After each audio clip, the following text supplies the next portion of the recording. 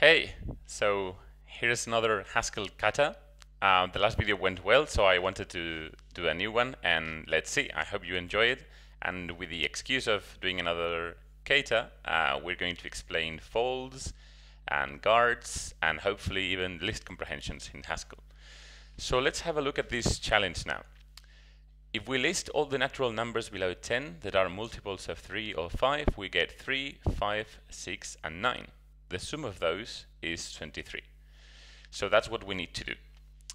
So that looks good. So let's begin with. I would say in Haskell we can create ranges of numbers like this.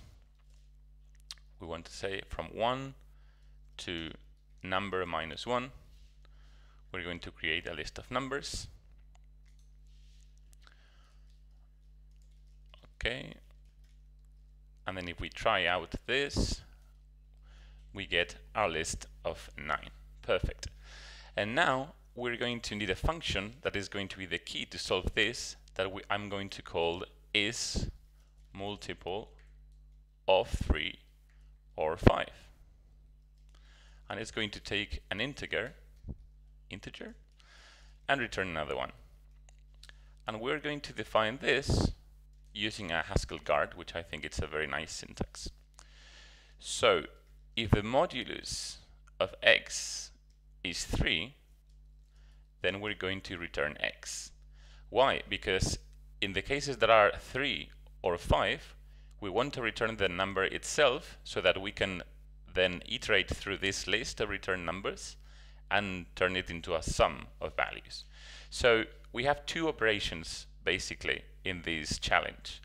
We need to generate a list, we need to filter out somehow the numbers in which we're interested in, and finally we have to fold them into one single value. We have to sum them. Okay, we can achieve this doing the same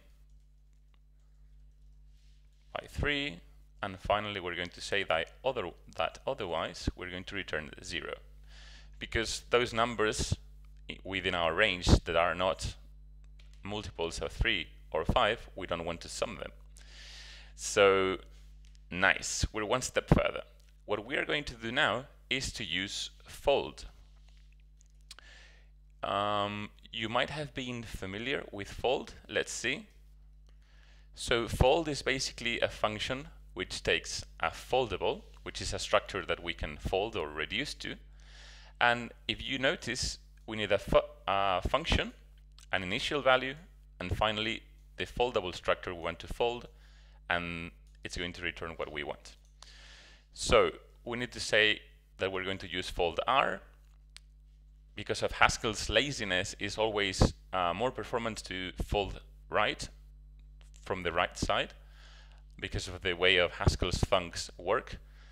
This solution is not going to be important whether we traverse this list from the right or from the left, because it's going to be a sum. So we really don't need to use fold left or fold right. We can use any of those, and it's going to not affect the solution of our problem. So if you can choose between fold L and fold R, use fold R. And if not, you can also use fold L but prime and take it from data foldable, because that is going to be more performant. We're going to need a function, and then our initial value, since we're going to sum all of them, is going to be 0. So this function is the aggregator, so to speak, or the function that we're going to use to reduce our list of values. So you might have been guessing that we need to use the function plus, so we're going to sum. But we need to use our beautiful is multiples of 3 functions. So let's try that out.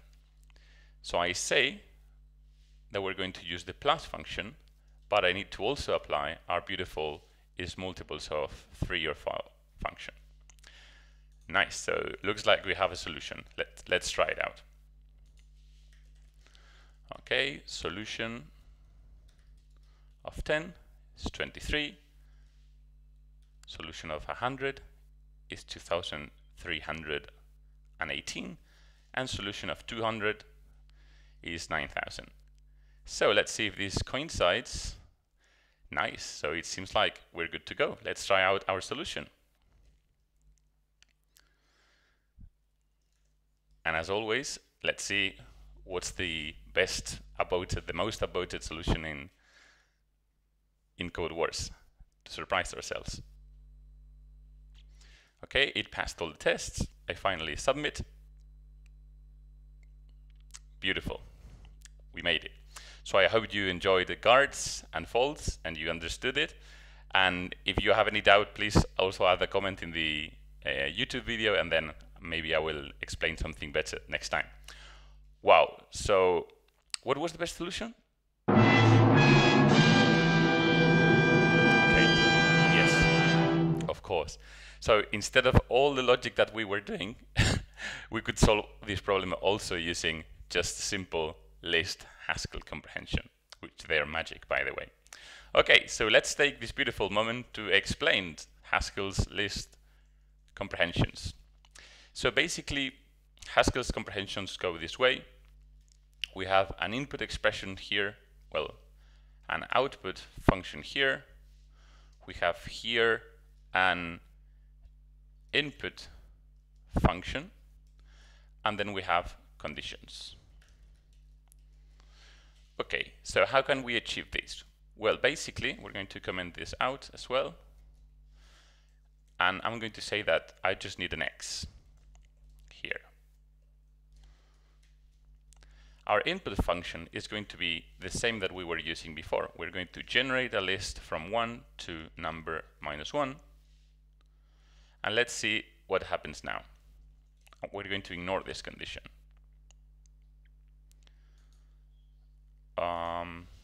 Yes, so I need the syntax is like this. Nice. Redundant list comprehensions. Okay, I know. Thank you, HLint. Let's see where we are now. So we say solution of 10. We are just generating and returning the numbers from 1 to 9. Okay, but now if we apply the conditions here and we say x module of 3 should be 0 and module of 5 should be 0 as well, then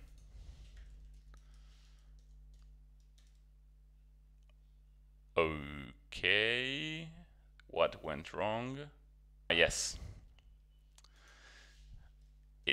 that's one condition, and this is our other condition. Perfect.